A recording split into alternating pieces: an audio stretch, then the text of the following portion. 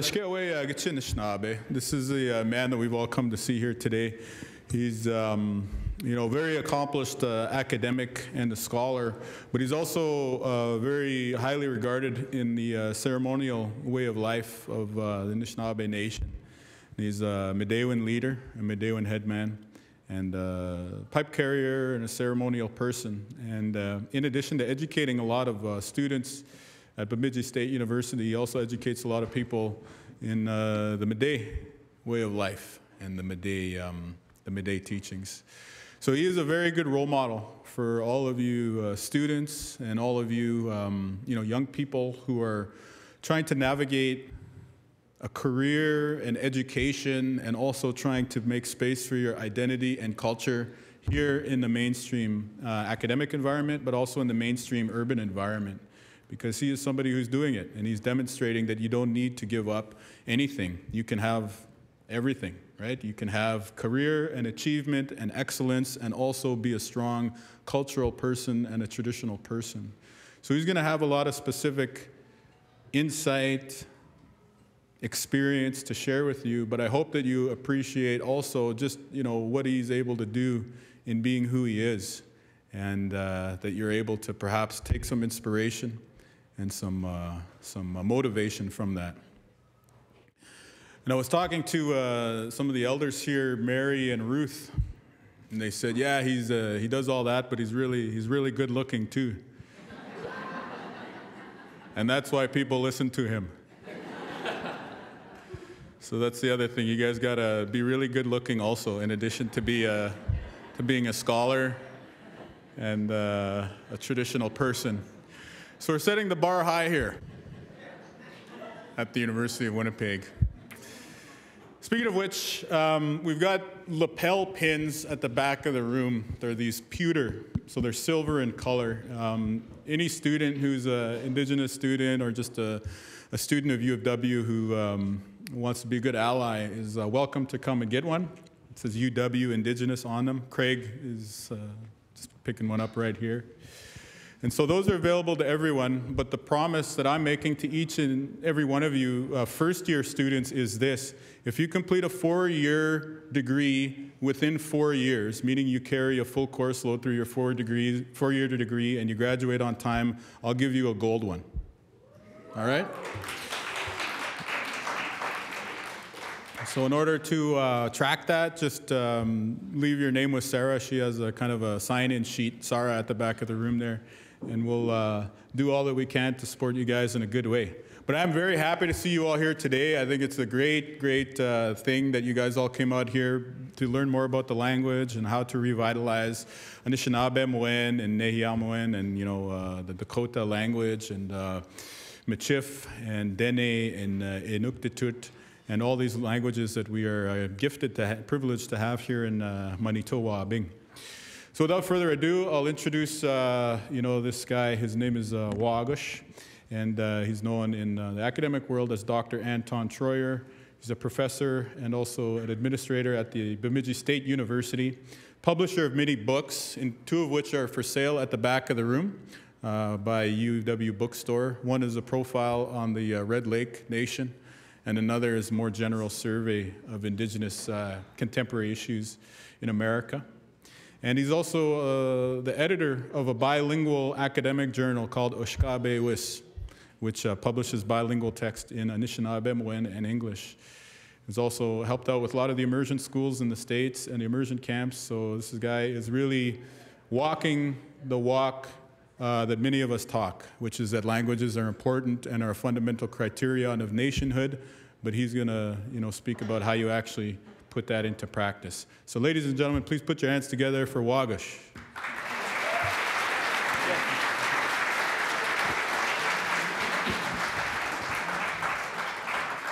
Ahau, miigwech. Kwe maji tayan ni ojibwen bangi, gishpin we nandige kendemeg in Weweni go apitain dagwa da abajituyang. Wagush nin indigu minawa migizi and dodem.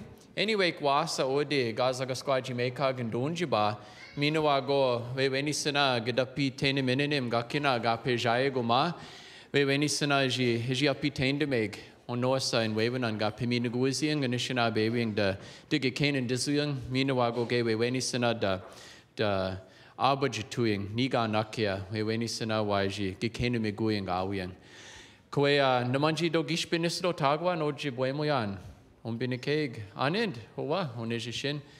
Niwi Abajatuna, Nayanjago, Yo, Nishina Bemwin, Minoago Jaganashimu, and the Nisido Taguan, Gege Dashijima McQuaindaman, Kapiwin de Mawishiwa, Dongos, and the Wajge Kane Dasu Jigwain Jabayan. Gishbin we Nishina Bawyang Netum, Gedabajatumin, Gedin Wewin and on Netum. Minoa Gishbin we Nishina Bawyang, Nawaj, Washime, Jaganashiwin, Gedabajatumin, Gedin Wewin and on Nawaj, Washime, Abajatuing Jaganashimuin, Waunji Abajatuyan, Nayanjago. English too? I'll use both. Yeah, Cree. Put me to the test. Yeah, I'm almost to the point where I have the president and deans at Bemidji State University convinced that if somebody calls and asks for the Department of Foreign Languages to send them to the English department.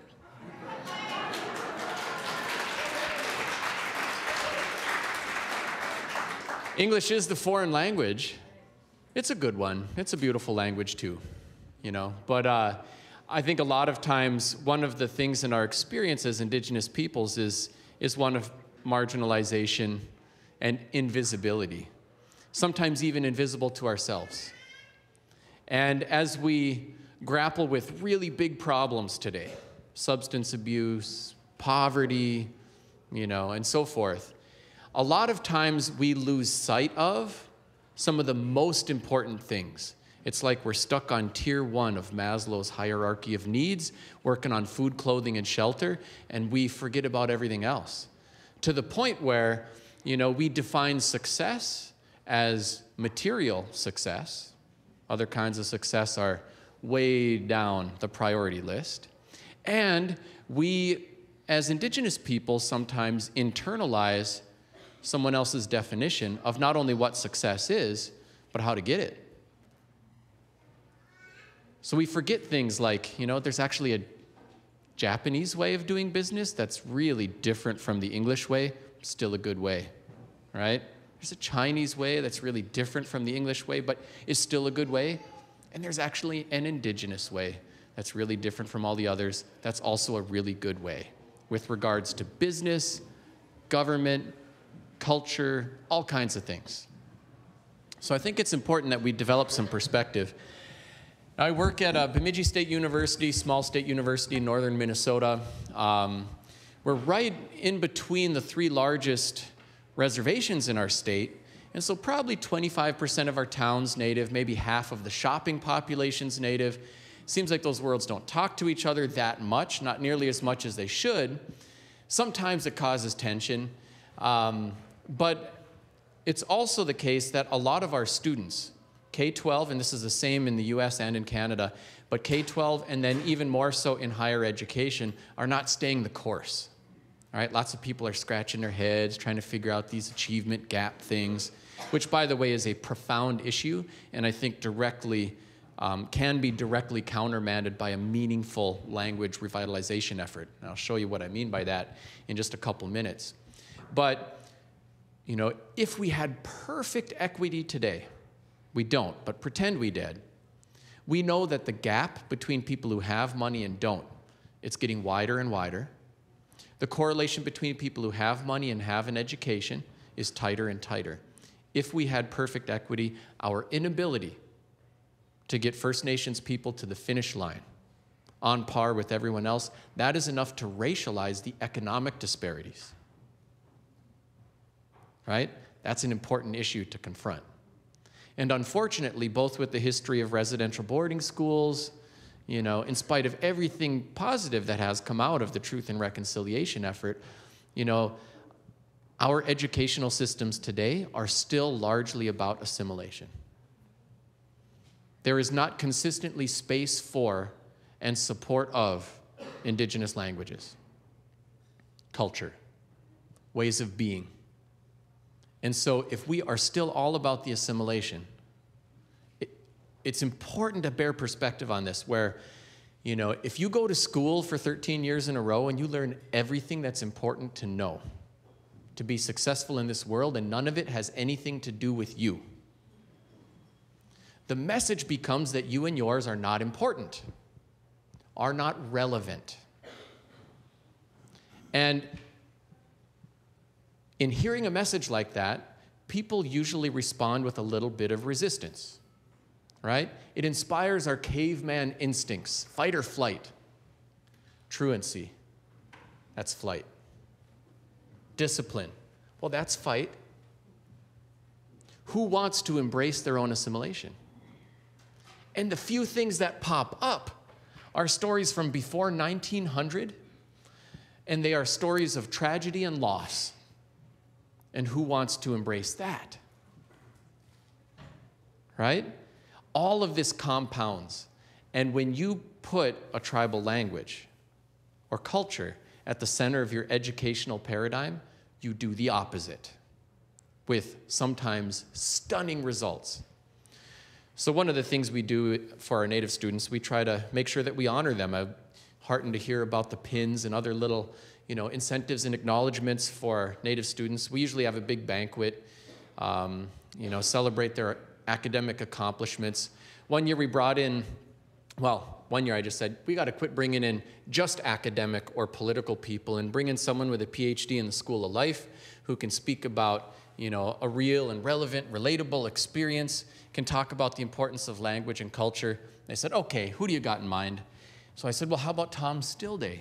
He's an elder that is probably known even up here by many of you, elder from Panema, which is a community on the Red Lake Reservation, different than many Native communities, right? No one there has ever been baptized.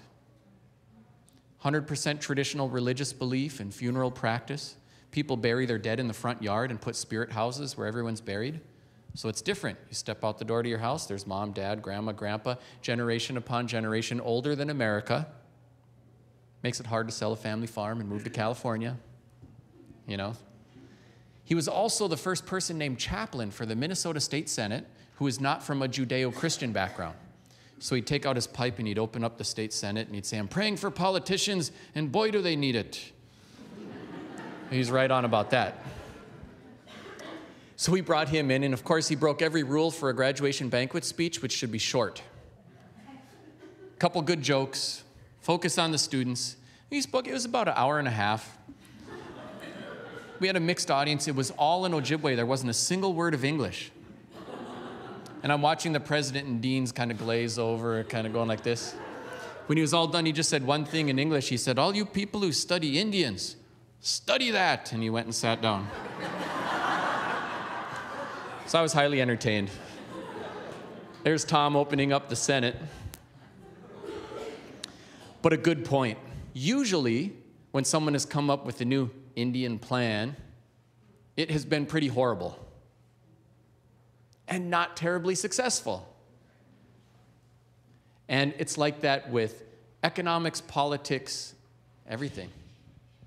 So one of the secrets to success has to be engaging in the self-stated goals of Indigenous people, not being their saviors so much as being their allies, and working cooperatively to achieve those. Being open to some new ideas, because let's face it, everything that's been tried over the past 500 years has not worked. So how about something different? It's not rocket science, right? What's crazy is doing the same thing over and over for 500 years and expecting a different result every generation. I'll give you just a little bit of background on me. I think one thing that is very true for me, and I think is true for a lot of Native people, is our connection to place, like Tom Stillday and Panema. That place piece is really important. I think also connection to our ancestors in different ways. This is not necessarily the mainstream experience for immigrants, where there's a different set of values for people who come voluntarily, under coercion, or through no choice of their own, like brought here as slaves. Either way, there's a disconnection from motherland and mother tongue, and it has some profound and often painful impacts. But today now, if you get a job in California, dang, move to California and become a Californian, because we are messaged about material gains as the definition of success, right?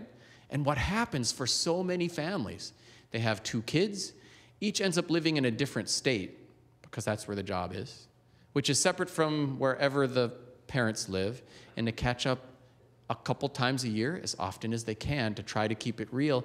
But the emphasis comes down on nuclear family rather than extended family, and connection to ancestors is a luxury that some people lament, but many people are not able to maintain. Might not know the names of their great-grandparents or even where they're buried. For me, it's kind of different. I got this guy on the left, John Smith. He was born in the 1700s. He died in the 1900s. So he was in Minnesota when there's no white folk there. He's still in Minnesota when they're sending people off to World War I. Think of what he must have seen. You know? On the right is Wabujig, the younger. His father was probably one of our most celebrated Ojibwe warriors of all time. It's kind of cool having a badass like that in your family tree, although it comes with its own kinds of baggage too. But this is something that's, you know, for me, a foundational part of identity. And when we start talking about language, one of the questions, some of the questions that come up is, how much can a people change and still be the same people? Is it important to be recognizable to one's ancestors? What does that mean? All people change over time now, right? Like, think about the English language, which did not even exist about 600 years ago. Right? That was Geoffrey Chaucer, the first dude trying to write down the English language. I can barely read that stuff. You know? That's only 600 years of change. So when you look at thousands, yeah, I mean, the people who built Stonehenge are different from Englishmen today. Right? But they're still from that place, right? From that tradition. So the connections matter. But at what point is it heritage, and at what point is it an unbroken cultural or linguistic strand? Those are questions. For my background, too, my father's a non-native guy. He's straight out of Austria. He's an Austrian Jewish immigrant and actually a Holocaust survivor. Turns 90 this year. And he and 2 cousins and his parents all made it out, and about 300 immediate relatives died in the Holocaust. Yep, he was running, made it eventually to Minnesota, met my mom, and here I am. My mom's on the right there. She grew up in a little town called Bena, which is on the Leech Lake Reservation, 400 residents. Really pretty unbelievable poverty. You know, got ice cream once a year. Knew what it was like to have half a potato every day for a week for supper, kind of stuff. The remnants of the house she grew up in amazingly still stand, because most people had tar paper shacks, and my grandfather couldn't afford a roll of tar paper, but he did have an axe. So the remnants of their little log cabin still stand. We can't even fit all the kids and grandkids shoulder to shoulder in the space. And so they just throw the chairs out every night. People would lay on the floor, and, you know, she didn't think much of it. But when I was a kid, I guess my folks were getting started. So I do remember, although I never felt like I suffered or that being poor was poor, but, you know, no electricity, hand pump, kerosene lantern, go trade wild rice with the white farmers, you know, for some milk, and had a glass jug and sink it in the creek to keep it cold. I thought that was cool, you know. My mother did become the first female Native attorney in the state of Minnesota, and by the time I was in middle school, we had a nice house. So I kind of feel like when it comes to the American dream, I feel like it is half true. Like, work hard, good morals, pull yourself up by your own bootstraps, you too get a piece of sweet American apple pie kind of thing. It's half true. My parents ascended in spite of obstacles. At the same time, it's only half true. There are barriers there for First Nations people that should not be there. And they are there in greater abundance than they are for everybody else. And some of the advantages to, like, being white, for example, include having your race widely represented in positions of political power, in the curriculum in schools, and in the languages which are supported by your government. And for Indigenous people, that's not the case. Yeah. Bena made the top 10 list of impoverished communities in Minnesota. Although that is interesting. I pulled that off the internet. That is a picture of a fish house, not somebody's residence. There's my crew. I've got 9 kids, so I've been busy. Hey. And 1 grandbaby, 1 on the way. Yeah. So the crew is growing. I'll probably need a room like this just to do Christmas eventually. This is the view off the front deck of my house. Believe it or not, when my parents were getting started, my father had put in a bid for a piece of tax forfeiture property and got a letter back from the bank. He said, yours is the only bid, but could you please elevate your bid to $359 to cover the delinquent taxes? 500 acres. Yeah. It was originally virgin white pine forest, clear cut, turned into farmland. He started planting trees. And believe it or not, he planted all of the trees that you see there, even on the far shore of that lake. So I got to see physical space transformed really through one person's vision and action. And so I think sometimes when we look at the problems we have in the world today, one of the things that happens is they look so monolithic, so impossible, so intractable and difficult to overcome that we make some tepid efforts. We shake our head and say that's a tragedy, and then we just retreat back to our nuclear family and try to be nice to our kids and hope that's enough. It's not enough. And so one of the things that I think is very important to message is that there are ways to overcome even the most monumental challenges. It is actually possible to revitalize an Indigenous language, among other things. Also, sometimes I'm hard to figure out because I'm well-dressed and well-spoken and well-traveled and all that kind of stuff, but I very intentionally turn down jobs that pay me twice as much money to live somewhere other than home. And we do a lot of wild rice harvesting, we do a lot of hunting, kids snare rabbits. That's all by design. And it's not just that I have, you know, all the grandparents for my kids within 10 minutes of the front door. I actually do. But it's so we can be where we can pursue our traditional life ways. It's vitally important. I feel like the keys to success for me, for my mother, for my siblings, have not just been, you know, drive and academic accomplishment, but being okay in our own skins and knowing who the heck we are. By the way, my kids produce over $10,000 worth of food every year. Yeah. Now, there are 9 of them, so they consume many times more of that amount. But they do. A couple grand worth of maple syrup and sugar. We don't buy sugar. Don't need to, you know, harvest a lot of meat. Yeah, so sometimes I forget how impressive they are. And even if I have to be on a road or in a place like Winnipeg, they can still get things done, you know, light the boiler for the sugar bush or whatever. When my mother went to law school, and this is dating myself now, I was born in 1969. But when my mother went to law school, I did a couple grades out in Washington, D.C. So I went from being the Indigenous, you know, being an Indigenous person to being the Indigenous person, and had some pretty interesting experiences. Among them, I had long hair, and it was a great novelty to the teacher, who decided one day to dress me up like a girl in front of class. They had a good laugh. I know, it kind of makes it go, what? You know? And then, you know, being from a long line of ferocious warriors, I decided that I would never even tell my parents. And I didn't until I was an adult. I just came home and said, Mom, I want a haircut. You know? She looked at me and she was like, okay. You know? Like she could tell something else was going on, but she wasn't going to dig. So, got a haircut. College, I grew it out again. 2nd grade teacher was black, and that was the only teacher of color I have ever had. K-12, college, master's, PhD, I have never had a Native teacher. Ever. That is typical, by the way. That's not an exception. That's the rule for most of our people. And it has some pretty big impacts. 2nd grade, you know, that teacher was cool. You know, she treated me like a normal human being. She was left-handed. Dang, I tried to write left-handed. You know, she's a black lady, my only teacher of color. 3rd grade, white teacher. And I had associated race as the reason for my differential treatment.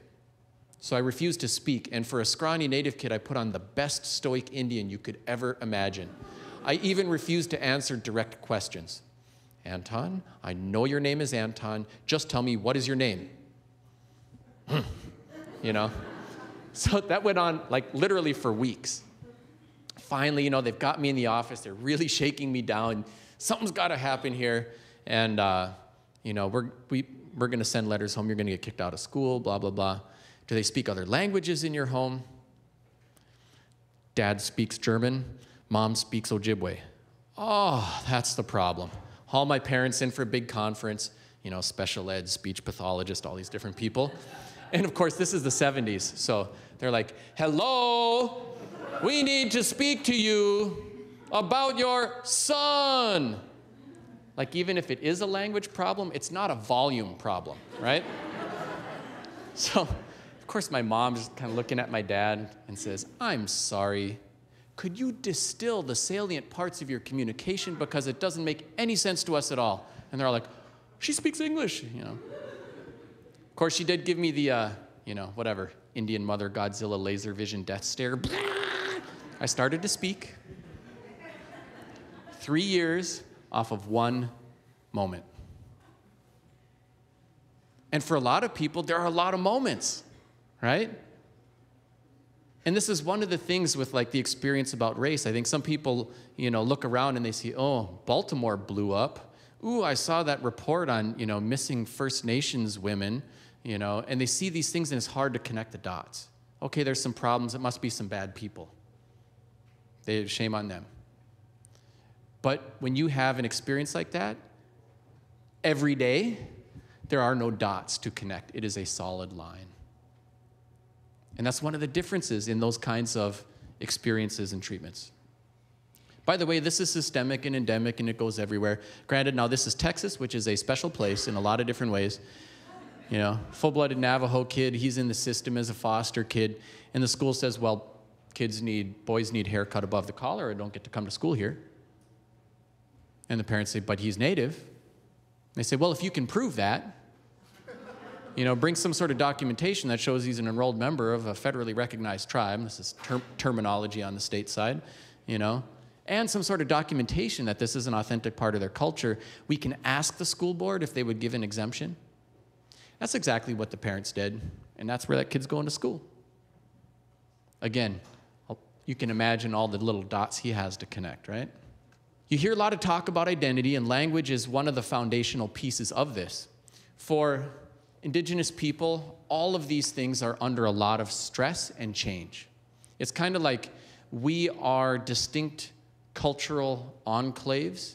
In a society that is rapidly changing, we are swept by this different society that is also rapidly changing. So the pace of change for us is profound, right? When it comes to race, race means a lot of things to different people. So part of that's color, you know, part of that's culture, part of that's consciousness. All of those things matter. But when you look at the color spectrum, we got everything in the color spectrum. We got everything in the culture and language spectrum too. Some people are fluent speakers, some people are steeped in their culture, some people really wish they had access to it and don't know how. You've got everything in between, you know. Place too, because of the extreme poverty we've endured and continue to endure, a lot of people go somewhere else looking for a job. I mean, look at Winnipeg, right? Doesn't mean that people make out that much better, but they're chasing opportunity, right? And it pulls people away from place and challenges like that connection someone like Tom Stillday had. Language too, you know, if you are not worried about your language, you should be. Yep. Really, when you look at the world right now, maybe 7,000 languages in the world, at least 1,000 are definitely going extinct within the next several years. And there's another 1,000 after that that are in pretty imminent danger. And really, as you see the proliferation of 4 primary world languages, you will see much, much more of that. even in the absence of intentional colonial actions to take languages away, which is part of the explanation for that, that's not the whole story. Like look at Lac La Croix, Ontario, which survived the onslaught, residential boarding schools and all of it, with a 100% fluency rate where you needed to drive across the ice, take a boat or a float plane to get there. But they did build a road. I know you must have four-wheel drive to drive that road, but it's a road, electricity, satellite dish. Everyone's watching SpongeBob in English. And the kids start to speak to each other in English, in the absence of somebody telling them you're not allowed to speak your language, right? So it's not just the colonial actions, although those had a profound contribution to language loss. All of these things kind of get at stake. Your customs, what do we do for everyday culture? Does the drum go in the center of the room? Have people seen a drum? Does it belong in an institution like this? There's a pretty great event right before this one where they're blessing a drum, giving it to the students and saying, hey, we want to put our native identity at the center of what we do. We need to make intentional actions to do that, and a lot of times they're hard to come by. Same thing with all of these things. Economy doesn't just mean money. It means where do you get your food? Is it from the woods or from the store or what, Education, aside from the hand that rocks the cradle, that is the one that has the biggest impact on raising kids. By the way, every First Nation person who is in jail, everyone who died too young, everyone who committed suicide, they all had a teacher first. They also all had family members first. We've had intervention opportunities, and they haven't been used to best effect. So I think it's important to remember that sometimes there's a lot of blame game going on, We look at the, what's happening in criminal justice or something, and there's a lot of finger pointing going on. And a lot of times we blame it on the poverty. Well, if those people can get out of poverty, it's all going to go away. But that doesn't just happen, right? When millennials are elders, it doesn't go away. It has to be overcome through intentional action. And it actually can be overcome through intentional action. I've seen it. Our political systems, the status of sovereignty for First Nations, it's complicated and under a lot of pressure. Even our own identity politics and citizenship, things like that are complicated. I think it's important, too, for everyone to realize that fairness is not a given. That has to be made. And it has to be made through intentional actions, right? So, some white dude's not going to come walking out of the bush and say, here's your language on a silver platter. I'm so sorry about the last 500 years. Good luck, right? What are your chances? Not good, right? Not even good chances that they're going to fully fund whatever program you think is important. When it comes to something like that, we have to make our own luck. And those who have, no matter how unfair it might seem, those are the ones who have a chance.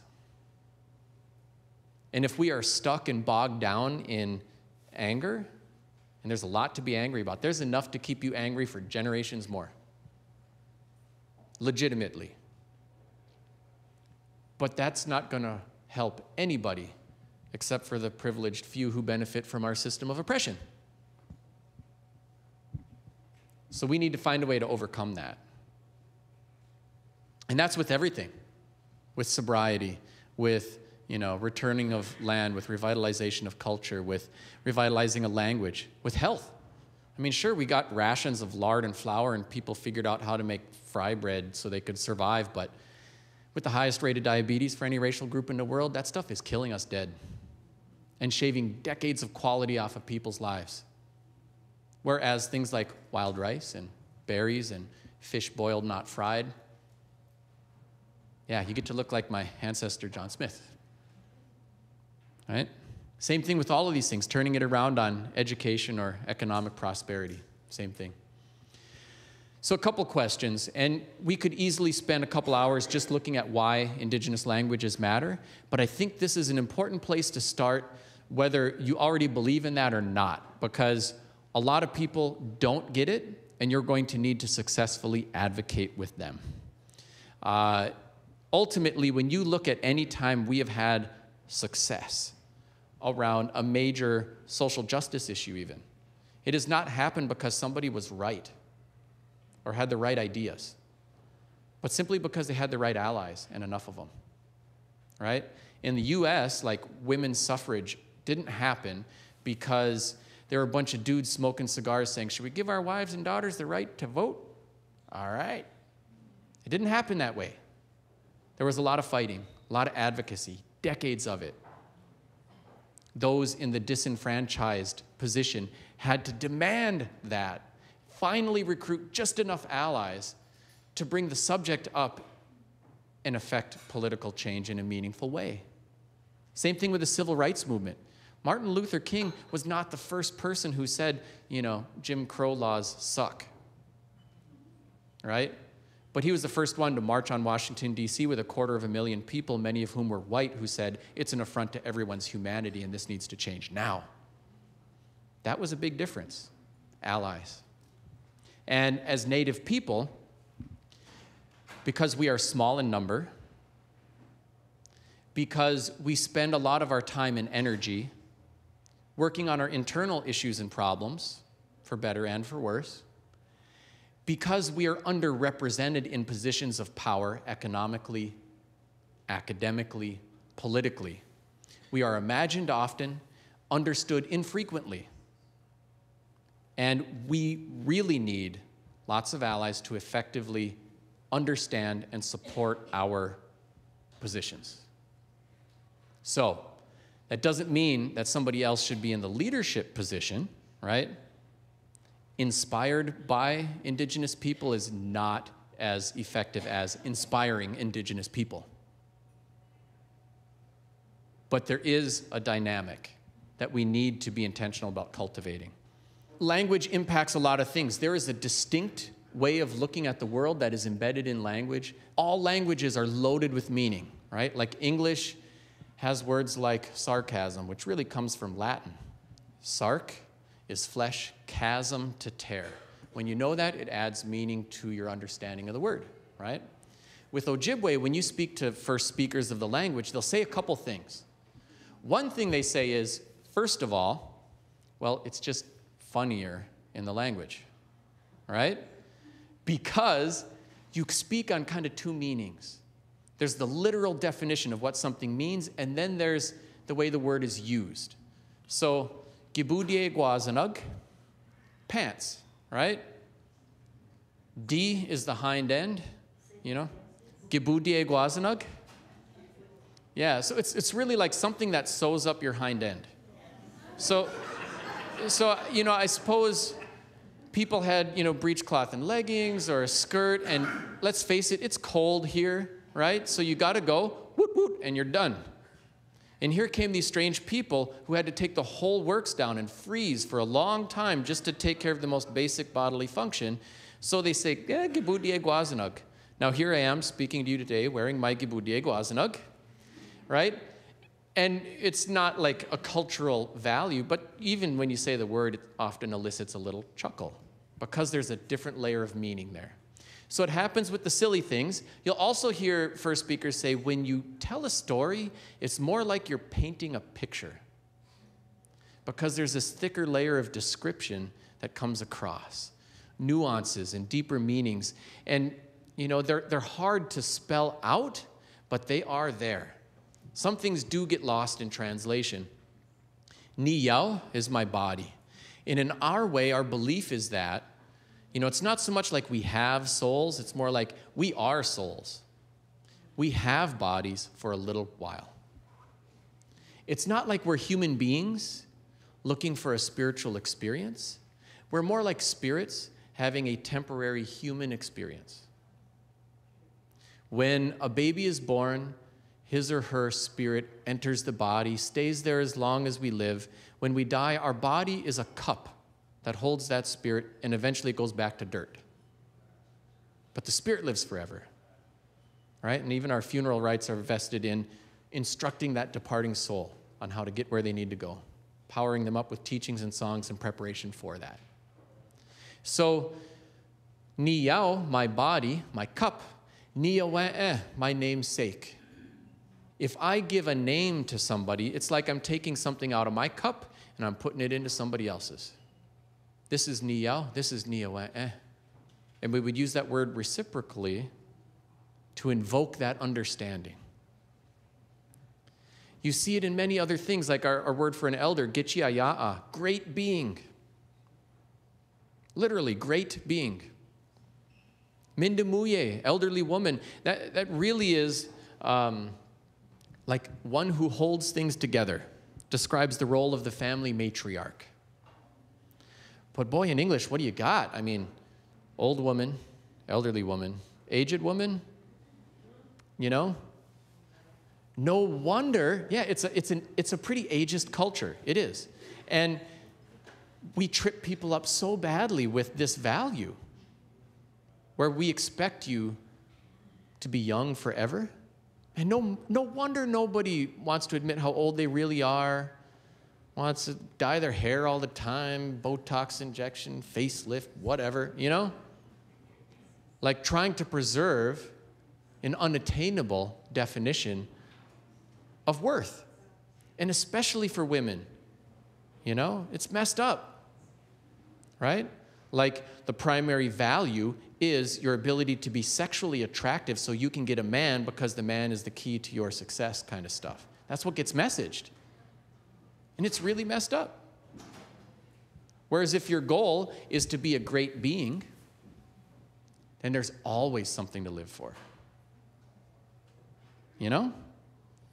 It's like that with many other things, like we bless this drum today. De means heart or center, so you see it in words like odeamin, heart-shaped fruit or strawberry. You see it in Odena, the village, the heart or center of where people come together.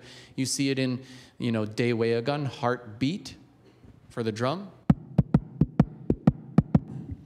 You see it in Dodame, clan, heart or center of who we are spiritually.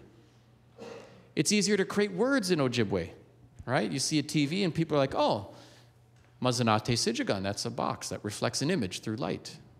Muz is just an image. You see it in other words too, Mazanayagan, so forth. Even words like Gikawabamin, it's our belief that, we are ever-living spirits. When we part, we don't say goodbye, but simply, I'll see you again, or I'll see you later. I like this quote by Hod and Carter. There are but two lasting bequests we can hope to give our children. The first of these is roots, the other wings. And I think we focus on the wings a lot, Finish school, spread your wings, fly. Go on, get out of here. Bana ja, fly the nest. But it's important to focus on those roots too. They're foundational for identity and for success. This quote sometimes rubs people the wrong way, but there's an interesting statement here. If you no longer speak your language and no longer practice your culture, then you have no right to demand Aboriginal rights from us because you are assimilated with the ruling class. Now, I wouldn't say it quite that way. But if this is what some people are thinking and saying, whether you agree or not, one of the cornerstones for true sovereignty has to be what is truly distinctive, right? If we are totally the same as everyone else, why do we need something different from everyone else? It's a good question. If you have a hard time convincing your own folks of that, good luck convincing everybody else. Even the United Nations, when it looks at criteria for recognition, they have these things: a living language, a living identifiable culture, and a sovereign land base. There's Anna Gibbs, by the way. She's recording public service announcements for the Affordable Care Act, believe it or not. It's important that we focus on what's real and relevant. And our language is real. Languages are real and relevant. We have history. That doesn't mean we are history. We are ancient and modern. We're over 10,000 years of astonishing human history still in the making. What's in the way? Some of this is pretty obvious, but we've seen the proliferation of, 4 predominant world languages to the exclusion of others. when you want access to information and access to opportunity, it's often channeled through those languages. We've seen pushback, and by the way, there is tremendous pushback in Canada. In the States, it's terrifying. I mean, sometimes it's funny watching Trump, and sometimes it's terrifying. You know? Like casual racism. You know? Rampant, blatant dishonesty. You know? And tapping into anger as the motivating force behind politics rather than like building something, making something better. It's more about keeping them away, whoever they are. Essentially, it's a profound acknowledgement of the oppression in our society. What's really scaring some people is the fear that we will flip roles between who is the oppressor and who is the oppressed. And so people fight really hard to preserve the sanctified benefits that especially white males have received as the primary beneficiaries of oppression. And I think all of that energy should instead be directed to tackling oppression so the system works for everybody. That's the problem. That's why you get the English-only laws. That's why you get all the, immigration politics. It doesn't mean, that someone should be okayed to circumvent the law, but, there are a lot of problems with the laws. And there are horrible inequities that need to be attended to. A lot of the other issues that pop up are funding, or really the lack of it. The need for resources, you need dictionaries, you need 5,000 young reader books in your language loaded into an accelerated reader system with assessments so teachers can plug it right into what they do. You need all that stuff. You need the operating system on your iPhone speaking your language, because unless you're going to go Amish, so to speak, and wall yourself off from the rest of the world, which is exceptionally hard to do even for the Amish, you need the world you live in to be speaking your language, right? The educational medium is a foreign language. It's English or it's French, right? All those things impact. By the way, there's a great article called White Fragility that's pretty useful in how do you tackle this political landscape. And essentially what it says is this. White folk in places like the US and in Canada have been highly insulated from racial discomfort, right? Can travel around Europe, can go around Africa, own a house in Costa Rica. Someone will always accommodate you in English, right? And it's like that with everything else too. Not just language comfort, but cultural comfort and so forth. And so two things happen. One is the musculature that gets exercised by being uncomfortable atrophies, right? You go to the gym, you work out, it hurts. You work out again, you get stronger. You go again, you're buff, right? For me, man, I am out there. It is always uncomfortable. It is always uncomfortable. Someone is always misunderstanding. I get asked twice a month, do you work here in the inappropriate do you work here situation, like at Home Depot, where everybody who works there is wearing a blaze orange apron that says the Home Depot, And I've either got 9 kids hanging off of my cart or I'm dressed like this. Can you go clean up aisle 3? What? Where do I get the wrenches? Back corner of the garden center, But, I'm used to that. I expect that, so it doesn't ruin my day, usually. Right? So I am like the Hulk. Also, the second thing that happens is there is an unreasonably high expectation to always be racially comfortable for those who never have to experience the discomfort. I expect to be uncomfortable, and disappointment is inversely proportional to my expectations, so, But when someone else is saying, ooh, Black Lives Matter, what? So, I think for white folk, expect discomfort. Listen. Listen when you're not comfortable. Be recruitable as an ally rather than the savior. Listen to the self-stated goals of Indigenous people for what they want. They include our language. And figure out how to support that. Internally within our communities, we have all kinds of issues. Oppression permeates our culture, our communities, and we house the oppressor inside of us. It's not just crabs in the bucket. We live in an environment steeped in internalized and lateral oppression. There's a lot more to say about that. Probably won't get into it too much today, but happy to go there when we take your questions. I think there's just a fundamental lack of awareness, involvement, commitment. We identify with whiteness and exhibit that. You look at one of the few tribes that has actually done something in America like eliminate poverty, like the Seminole Nation. They eliminated poverty for their citizenry. They're that wealthy. They own the Hard Rock Cafe enterprise worldwide. And there was a budget shortfall in the state of Florida. They wrote a check and filled the budget shortfall. Thank you, Mr. Chairman. Sir, there will be no state proliferation of gaming in the state of Florida, sir. And I will have your ideas on the top of my agenda for the governor's conference when I speak to the President of the United States, sir. You ask them what keeps you up at night? They always say language and culture loss. So my fear is that a lot of our tribal leadership, with the best of intentions, is looking at food, clothing, shelter needs, and they're working on economic prosperity and political empowerment, which are legitimate concerns. But my fear is that they're going to be climbing this mountain and getting higher and higher and get to the top and look around and go, oh crap, we just climbed the wrong mountain. People want to know, how did I do it? So here's my grandmother. She's a survivor from residential boarding schools. Her name's Luella. Here's my youngest kid, who's a little older now. Her name's Luella, too. We had the same experience that a lot of families have had of the colonial experience, the war against language, and so forth. For me, by the way, I went to Princeton University, and I thought I was getting away from all of the problems, and that was really naive, because those are like the dumbest smart people I ever met.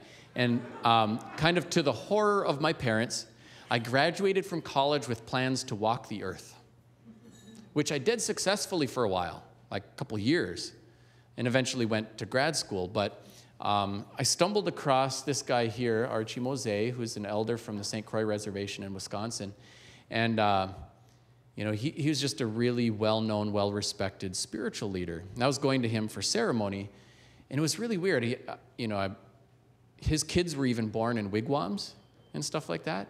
He was a teenager, first time he ever saw a white man, and in his 30s, first time he saw a black man. When I walked into his tiny little house, he was watching WWF SmackDown on a TV and laughing really loud. He saw a lot of change in his life. But I walked in and he said, "Oh, I've been waiting for you." It's like, waiting for me? How, you don't even know who I am. And apparently he had a dream, and he just cast the door open. And so I ended up living in his house. I was his gopher. I drove him around. But I took him to the bank one time. He had a tiny little pension check. He used to work for a highway department, and he couldn't cash it. He was not literate in English. He could kind of speak English, but he was, for the most part, a fairly monolingual Ojibwe speaker. And so I got a real immersion experience. And I think even though I had a lot of exposure, very intentionally from my mother, hauling us around to ceremonies and stuff, I got to meet Danny Thomas and others, and my mom was doing that. I think that that was a foundational experience too. But then having the opportunity to really be in a language-rich environment, anybody who learns a language is going to do that one way or another. Whether you're doing it in an immersion school, living in somebody's house, growing up as a kid, you need the airtime. Any kid speaking any language is going to have a full year of listening before they utter their first word. When are you going to get your year? And there are other things we can do to accelerate that. That's Archie with the Dalai Lama. We took him to the conference on world religions, and they kind of look alike, really. But the Dalai Lama came up with this big, long line of monks, and they really wanted to meet this famous spiritual leader. So they're all coming up and bowing. Of course, Archie didn't know what to do, so he just started patting him on the head. That's okay. That's all right. It's okay. So then the Dalai Lama stops. He says, well, what do you do? He says, I don't know. You shake hands. So he goes like this. He goes, no, like this. So they got the Indian handshake for the Dalai Lama. Oh, that's good. I found for me too, people will sometimes say I had a lot of opportunities, but I have to say that I had to make those opportunities. It started right there, put down tobacco to make tobacco. So one of the forms we make is out of the inner bark of red willow, right? And you carve off the outer bark, you use the inner bark, and then you're off ricing or whatever you need to do. So I really do believe that a spiritual endeavor like learning a language should be a spiritual process, that's the place to start. I always felt like I had help when I needed it, you know? There's a reason for everything. Sometimes the reason is I'm stupid and make bad choices, right? And, but sometimes, you know, I do also believe that, you know, there's a plan for everybody and it can be interfered with by good luck, bad luck, blind random luck, and by our intentional choices and actions. So, you know, Forrest Gump-wise, Lieutenant Dan and Mama, they're both right. There's a lot in the cultural toolbox, more than we'll be able to do here, but some of these things were foundational for me, connected with language and identity. You know, going fasting was really, really profound in a lot of different ways.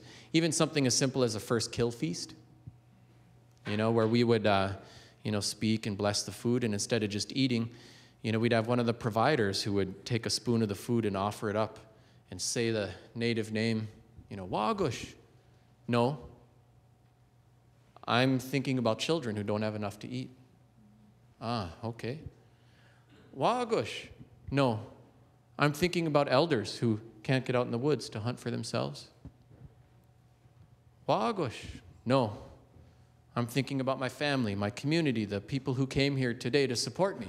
Ah, Wagush. And then could eat. We do this with all the kids, by the way, every time someone gets their first kill. And then we'll just say, you just changed your life. Because up till today, you depended on everybody in this room to provide 100% of your food. Today, you provide for all of them. Now, that's what it means to be an adult. You'll always have this special power through your hunting, through your fishing, through your job. Whenever you have resources, you think of children who don't have enough, elders who can't get it for themselves, your family, your community, the people who support you. They give away their first kill. They're impoverished but rich. There were so many things like that on the journey. Foundational. So different from like rugged individualism, accumulate resources, see the power of compounding interest, and keep them so you can pass them to your children as an inheritance, but to heck with everybody else. Now, I do believe in the power of compound interest too, you know?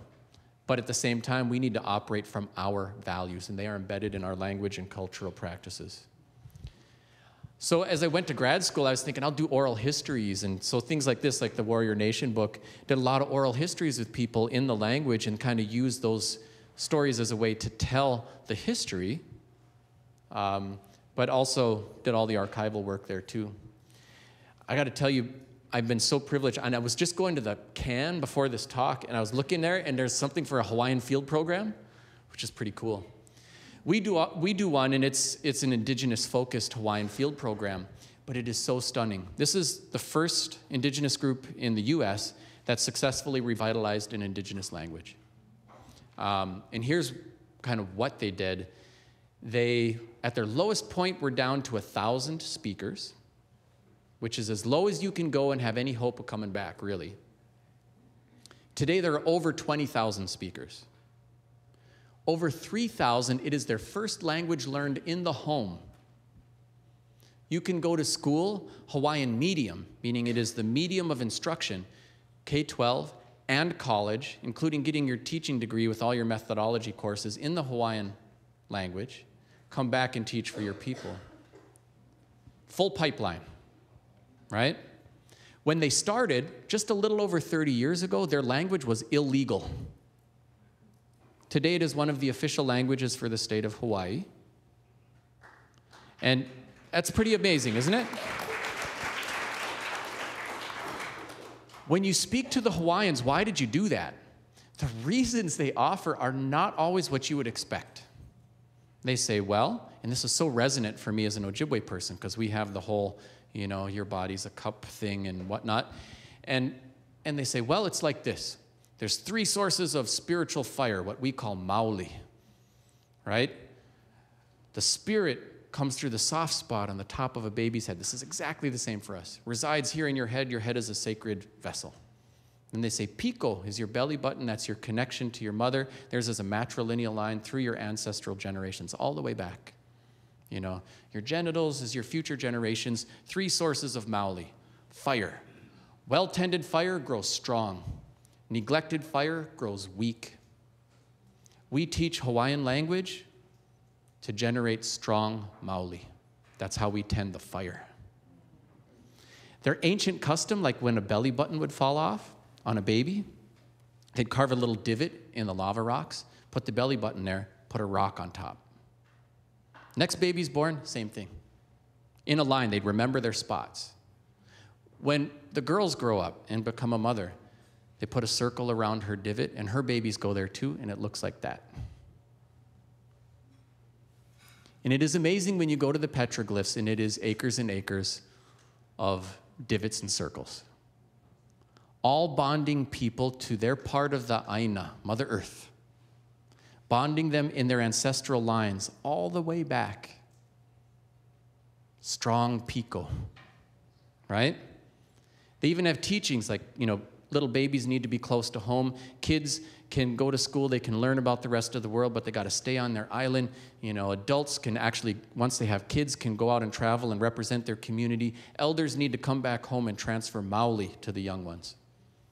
They started a language nest. They grew it 1 year at a time into a full-fledged Hawaiian medium program, even at the college level.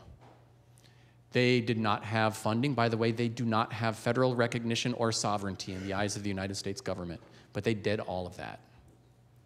They fought political battles, they recruited allies, they built resources, they built schools. They said, we're not going to wait for the funding, we're just going to do it, and they did. It's really, really stunning. And so many other things, there's so much more to say there. But, you know, when people matriculate a child to the school, the families have to pick medicines.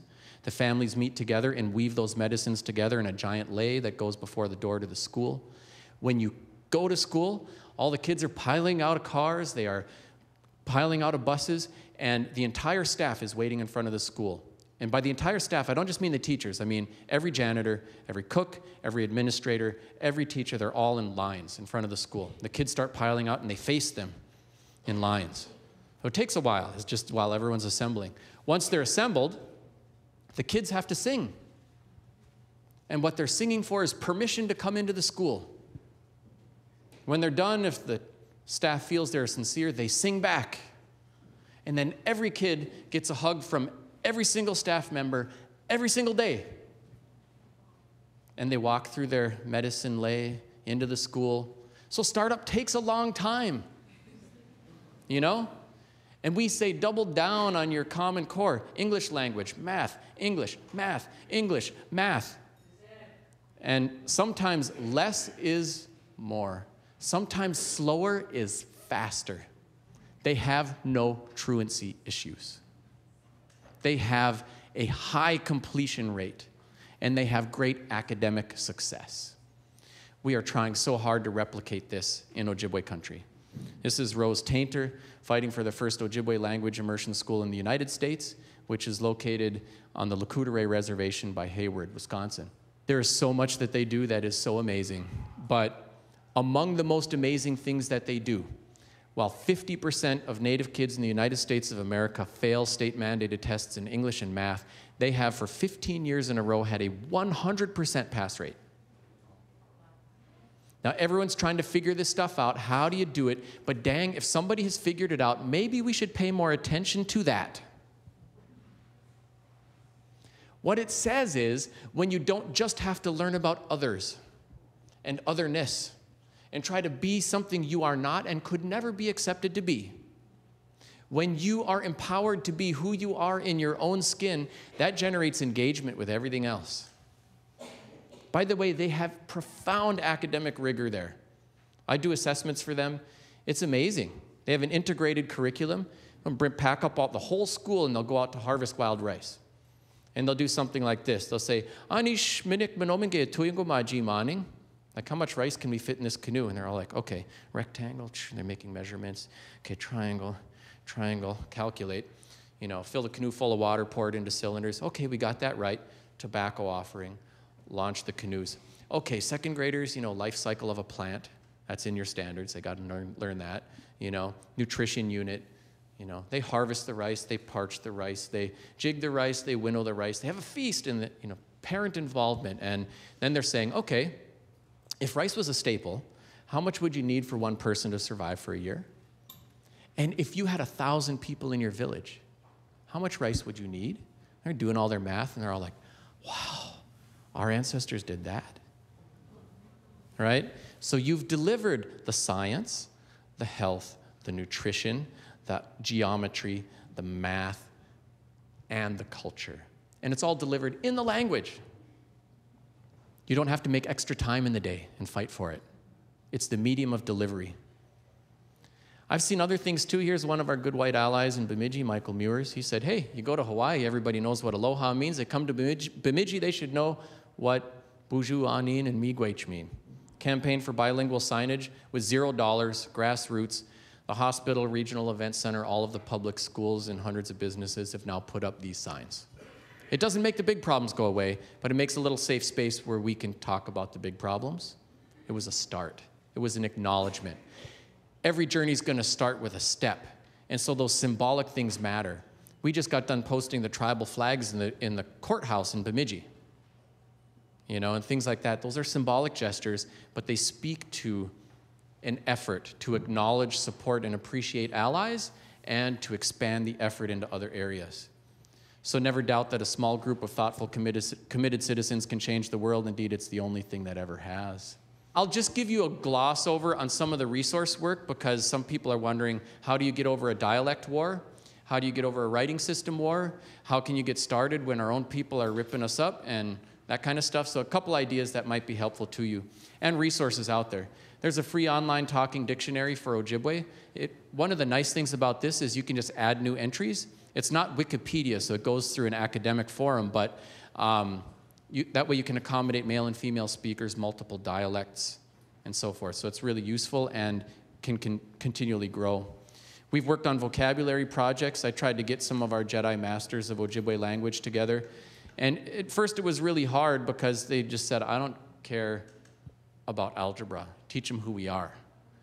And I said, but there's 1 billion people in China learning all about algebra that doesn't reduce their Chineseness at all because they're doing it in Chinese. Help us do this in Ojibwe, And so this is one of the tensions you bump up against. Developing literary traditions for an oral language. Developing new terminology so you can accommodate the challenges of the time. This is something that has happened with all languages and cultures, right? If you just want to keep it ancient, it'll just be a prayer language, and it won't be an everyday language. We have to be able to grow. So we do something like this. We put up a picture, and we'd say, okay, we wanted a word like condensation or something like that. And pretty soon they'd say, oh, you mean like when there's water like on the grass in the morning? I was like, yeah. I said, oh, well, here's how we'd say it. And someone would say, that's not how we say it where I'm from. And so we'd say, oh, you're both right, 2 entries. No dialect war. So we had multiple dialects, 7 dialects represented working on these things. And so they started to cross-pollinate. So someone like Gordon Jourdain, who was raised by monolingual speakers and worked on carpentry, had words for angle, pitch, square footage kind of stuff. Other people wouldn't necessarily, but they'd hear the words and they'd say, oh yeah, that makes sense. Here's how we'd say it where I'm from. Okay. And so you're actually even growing that way, And by the way, with condensation, we actually have a lot of texture-based words. So there's different words to condense on grass, as opposed to condense on glass, as opposed to condense in the air, right? So we captured all those. It was fun. Same thing with stories. At first people would feel comfortable talking about what life was like when they were a kid, or a story they had already heard, and we wanted new material. And so, we brought in, again, being naive, I thought, we're bringing some of our very talented artists. We have such rich artistic traditions, and we'll work on storyboards and go. And at first, people looked at me like I was crazy. We had to spend more time on, okay, what was it like when you were a kid? Someone like Nancy Jones, who's from Red Gut First Nation in Ontario, would say, well, I just got bossed around, sent to grandma's house, made to do chores, bring in the wood, whatever. So we said, well, let's take a character like somebody, magazines from representing one of our clans, but put him in a modern context, like sitting at the breakfast table. She's like, yeah, listening to his iPod. I was like, of course he's listening to his iPod, And then what? And she's like, send him to Grandma's house. Okay, send him to Grandma's house, and then what? Grandma's bossing him around, and then she'd say, Wabikwan beja geminen. Like there's this saying, like, I'm giving you a gray hair, right? It's like a way of saying, you get to be an elder too someday. You're going to earn them one gray hair at a time. Now go clean the floor, And then what? She goes, send him to the other grandma's house? It's like, of course, Come back home, and it takes 7 years for an eagle's head to turn white. And so then he's complaining to Mom, and Mom says, hey, look in the mirror. And he's like, story. So once you had the storyline, culturally relevant, but new and creative, then Nancy could look at that outline and be like, done.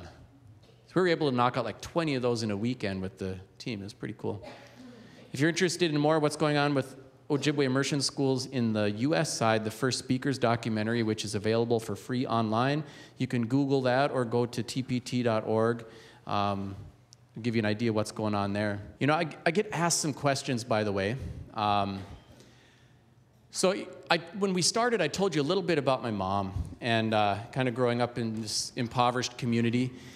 My grandmother, who went through the residential boarding school experience, and I think, as my mother was raised and came into her adulthood, she made some really intentional decisions around language and culture that had a really resounding impact on us.